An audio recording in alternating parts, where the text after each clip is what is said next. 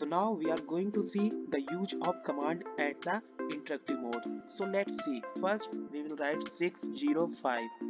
This is command because here is showing prompt, means we are going to give the command. Then press enter. Result will come out. 605 is the output.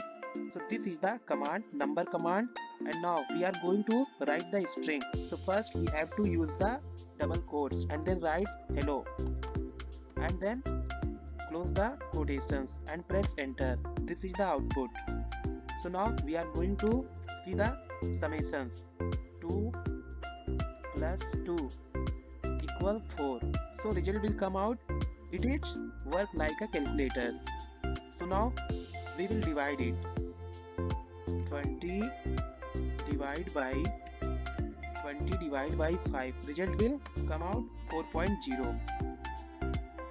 And next one we will see their logical value. So like 4 greater than 5 means false na. Now 5 greater than 6 false. 6 greater than 3, result will be true because it converts na. This is logical way, so true.